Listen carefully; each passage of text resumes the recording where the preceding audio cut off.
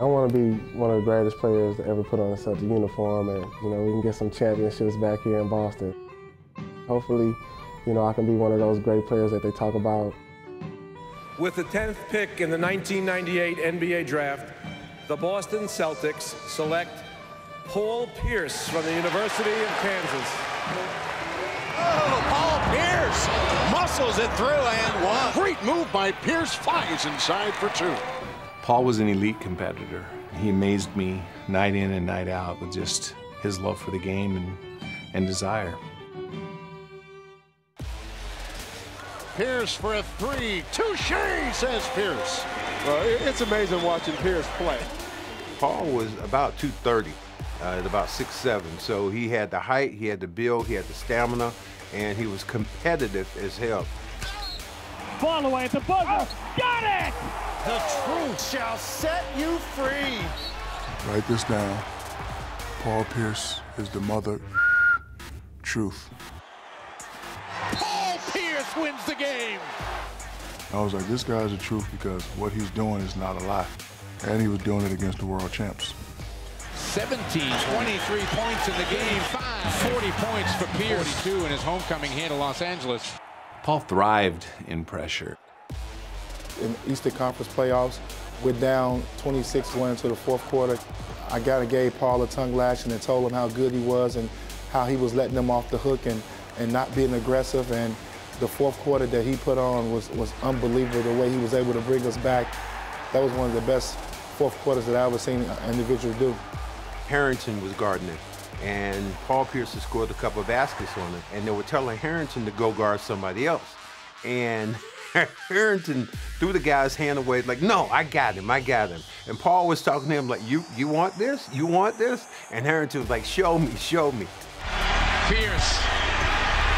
buries it right in Harrington's face. I don't think it ever got enough attention when Paul wanted to stay in Boston, took less money, renegotiated a contract to allow us to have a better team. I don't think Paul ever got his just due for the sacrifice that he made for our franchise. Who's the MVP in the league this year? 1, 2, 3. Oh. Paul Pierce continuing to throw him down. He is in a zone all by himself. My favorite on-court memory of Paul was Game 7 against Cleveland. It was a battle with LeBron and Paul. It'll go down in history as that, but there was a jump ball, and Paul dove and beat LeBron to the loose ball. It is over at the Garden. I've waited all my career to get back to this point, and I'm going to cherish it the most. And I want to remind y'all just one thing. Everybody wants to win, but our strength is in our numbers. Pierce for three. Bang! Back to Pierce. Another three. Puts it in. It is the truth. The MVP of the 2008 NBA Finals is Paul Pierce. No one has endured what Paul Pierce has. And the fact that he was standing on the stage with all of Boston cheering, I think it was the perfect ending.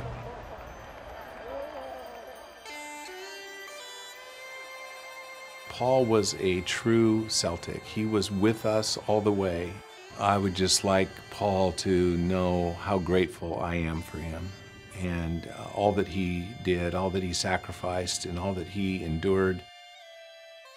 You look at what Bobby Orr did with 4, what Bird did with 33, but Paul's 34 was the working man's number, or, old, reliable. I happen to be the last jersey that was retired. So now I have to be the first person that's going to say, welcome to the club.